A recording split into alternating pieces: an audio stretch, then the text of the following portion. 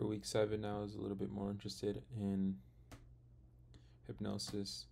I started off with the Google search, just typed in the word hypnosis, and the NCCIH posted a YouTube video that popped up on it. It was a whole lecture of Dr. David Spiegel. He is a chair and associate professor at Stanford University. Dr. Spiegel mentioned that while Freud was using hypnosis during free association, he had a patient that jumped up and hugged him by the neck, and he stopped using hypnosis.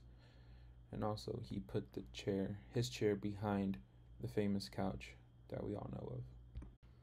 The professor put in the terms of an increased in attentive focus and a diminished peripheral focus.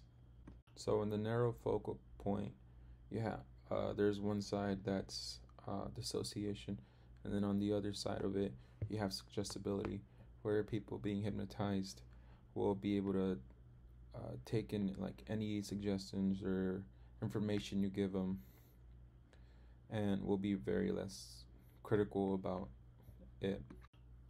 Also mentioned was self-hypnosis. It's sometimes used by Olympic skiers.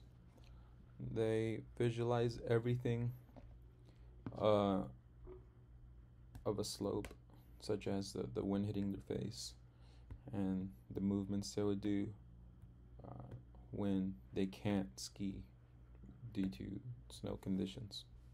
He mentioned that hypnotizability was a trait, and only 10 to 15% of the population are very hypnotizable, and the rest of the population does hypnotize, but not as well as that 10 to 15%. He said he hypnotized about 8,000 patients in his career, and using fMRIs and studies.